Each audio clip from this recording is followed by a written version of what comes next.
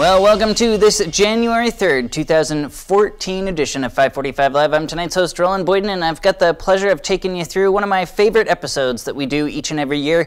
It's a special broadcast. It's still 15 minutes long, but we're going to jam-pack it with all the best of 2013 as we take a look back at the headline news from this past year.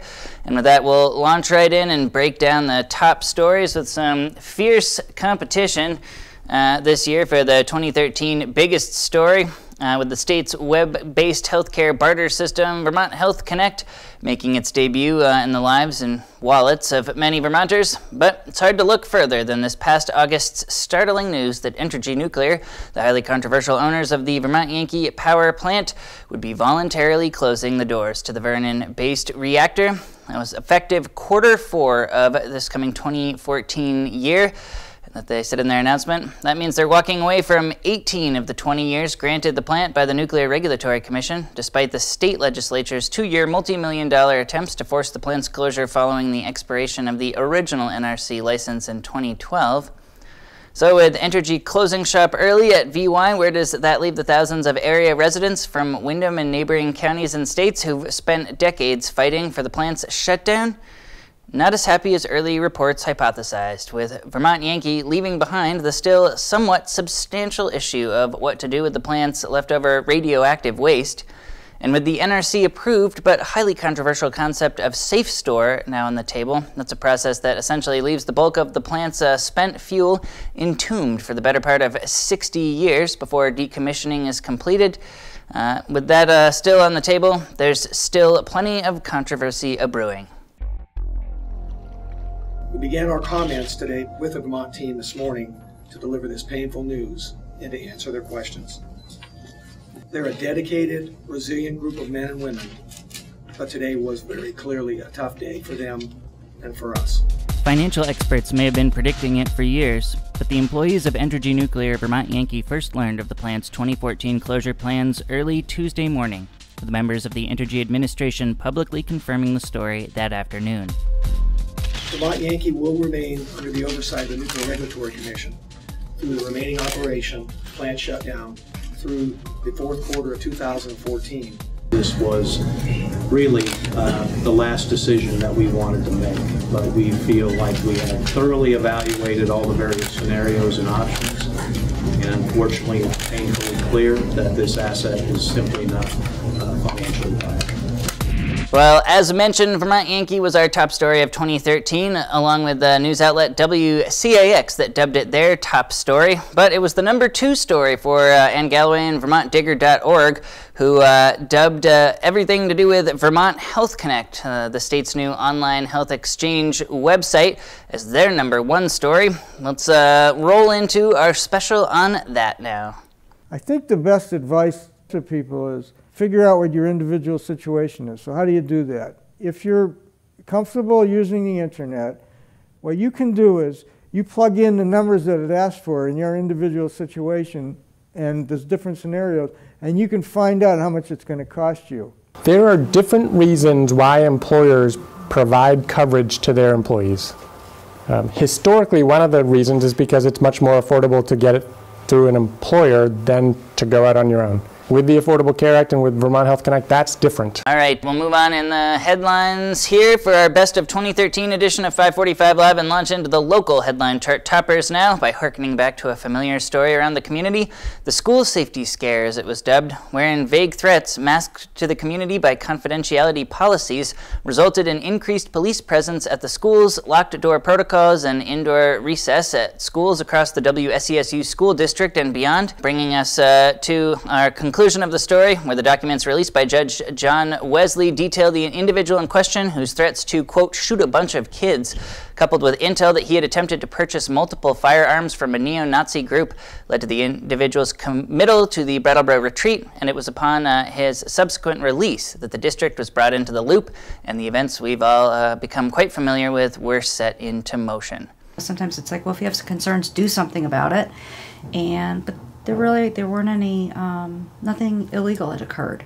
And so, but we felt it prudent, you know, because of the world in which we live right now. After Sandy Hook, we had been in touch with the state police, Brattleboro Town Police and the emergency responders, and have had several meetings with principals just to review our emergency response plans. It's back to that official YouTube channel, youtube.com/BrattleboroTV, that we'll head now to check in with our next story, tally up all the views here, and see what you, the viewership out there, picked as your top story with what you clicked on YouTube when it comes to BC TV. With the 545 Live aerial coverage of a massive downtown fire that ultimately led to the full demolition of a 3.5-story apartment complex on Elliot Street, topping the YouTube hit list this year. That was in October, but it continues to garner views on YouTube, or a view right now here as part of 545 Live. BCTV's Roland Boyden reporting for 545 Live on a 5-alarm fire that broke out in a 3.5-story apartment complex on Elliot Street in downtown Brattleboro, drawing departments from Keene, Putney, and other surrounding areas, throwing a plume of smoke over the downtown area that drew bystanders, including 545 Live's Joe Bushy, who gathered footage of the Red Cross, and Brattleboro Town Manager Patrick Moreland helping in the evacuation process as displaced residents looked for a place to stay for the night.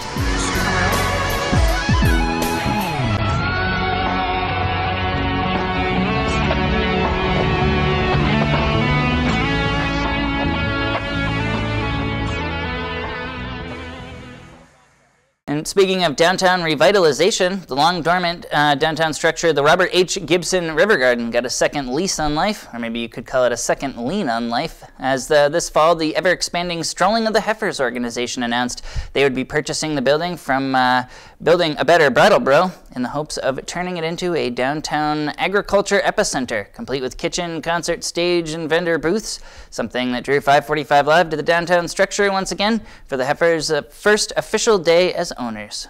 BABB and Strolling of the Heifers are going to continue working together. We're not separating. And that's part of the agreement. And I think it's also a reason why we were chosen to be the next stewards. So we're going to be, because we're all working for Brattleboro. And there's a very close connection between Strolling of the Heifers and BABB. And we're going to do many things that will help each organization. Next up in our 2013 headline showstoppers, we also saw the departure of one of Brattleboro's biggest assets this year, longtime town manager and expert storm weatherer Barb Sondag, who announced this past June that she would be vacating her position, opening up not just the town's top post, but the debate over the nature of that post itself, with the summer buzz story centered on the possibility of Brattleboro adopting a mayoral position. You have to look at it in terms of what's going on in the world you live right now. It's no secret that Brattleboro's penchant for controversy adds its own set of requisites to the position of town manager. There really are a lot of people who keep up with what's happening in the town. But for Barb Sondag, the municipality's reigning chief for the last 7 years, the ante has been even higher, with a historic downtown fire, tropical storm and flood, an extra dose of lawsuits and budget brouhahas checkering her tenure. It should perhaps come as less of a surprise than it did to the community when Sondag announced she would be calling it quits on her remarkable run as one of the town's most respected managers. It was that story at Representative Town Meeting this past fall in 2013 that allowed our hardworking BCTV intern Zeb Hathaway to tackle the Nelson Withington skating rink compressor story.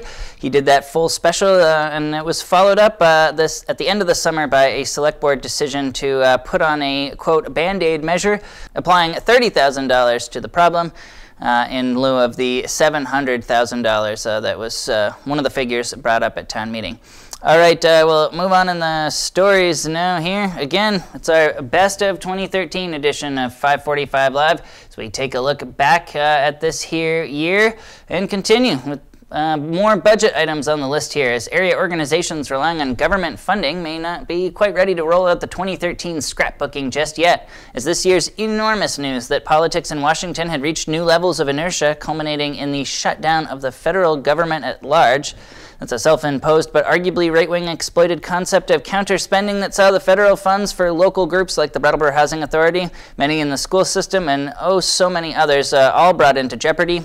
something Vermont's own U.S. Senator Bernie Sanders was none too happy to see happening on his watch in Washington, as he begged adversaries of federal health care reform to take their fight elsewhere, rather than resorting to what he called, quote, holding the American people hostage. Like every other American, these federal employees have mortgage payments to make, they have car payments to make, they have college loans to pay off, they have to pay off all of their basic needs like every other human being, and they're sitting there at home or sometimes at work and they're wondering, how am I going to do this? All right, and before we wrap up our Best of 2013 edition of 545 Live, we'll take a look outside of Brattleboro. That's right, the B in BCTV does stand for Brattleboro, but there's actually 7 other towns that BCTV serves in the surrounding community, including Vernon, Guilford, Dummerston, Putney, Newfane, Townsend, and Jamaica, and we cover select board meetings in every one of those towns, as well as a Leland and Gray school board meeting, and there is plenty of news in each and every one of those. Back into the Best of 2013 we go now with our year-long 7-town summary report. Started in Dummerston, where a proposed gravel pit from Renaud Brothers tops the story index in that town, followed by a heated DRB-based drama in Dummerston as well, as the town's Development Review Board Chair Herb Rest was publicly passed up for reappointment this year after the DRB open meeting practices came under fire following their public rejection of one area couple's application for the addition of a swimming pool on their own private property. I think this board has bullied us. I think you basically call in names and run away. I don't think it was intentional, but I think that's happened. And continuing in our 7-town summary, we'll move on to Putney, where a year-long story centered around continued conflict between town residents over the proper discipline of privately owned dogs in the public arena continued, something that brought the town's pet ordinances under fire, only to have the municipality's animal control officer, Henry Farnham, cite them as some of the best written policies in the state, policies that were simply, in his opinion, under-enforced. You are not required by the ordinance nor by state law to restrain your dog as long as it's on your property. The problem comes when it enters a public highway. That's where the violation starts. So for joggers, runners, bicyclists or whatnot, it's a dangerous fine line. You know, is that dog going to stop when he gets to the end of the driveway, or am I about to get attacked? And to close out our 7-town summary, or STS as I'll call it, we'll head over to Newfane, where 2012's dominant story regarding a proposed AT&T cell phone tower may have faded from the public eye, but the 2011 headline leader, Tropical Storm Irene, remained at the top of the news cycle with the lingering financial impacts of the storm on the Newfane, Williamsville, and South Newfane budget line items refusing to dissipate, something Newfane Select Board Chair John Mack urged residents to begin to accept. During the flood, we did things to make the town whole. And now, 2.5 years later, we still don't have the monies to cover it.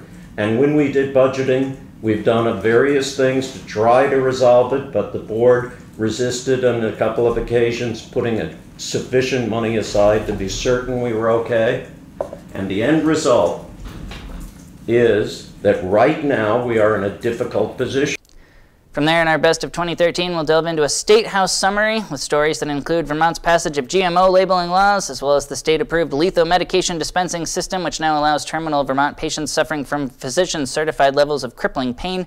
Just a brief look at a 2013 year-long retrospective State House summary, checking in up in Montpelier and down in Washington, D.C. Now, for more on what the state legislature will be up to this year, we'll again check in with BCTV liaison in the State House, Windham District 4 Rep Mike Merwicki. Mike has been producing the program Montpelier Connection, which is an interview series conducted via web stream from the State House each year, with in-studio specials continuing in the off-season, something we're looking forward to announcing again this year. All right, I can sense that time has ticked down here on a 2013 retrospective flashback edition of 545 Live. We've jam-packed it all in. We'll be back with another regular episode of 545 Live next week on Comcast Channel 8, Friday, at this here 5:45 Eastern time slot. We'll see the return of BCTV's interactive video calendar in there as well next week, sum up all the local headlines, get back into our routine, and look ahead to this promising 2014 year. In the meantime, stay safe out there. Have a happy new year. That carries 5-0. The next item on the agenda, sounds like I'm talking. The next item on the agenda is board assignments.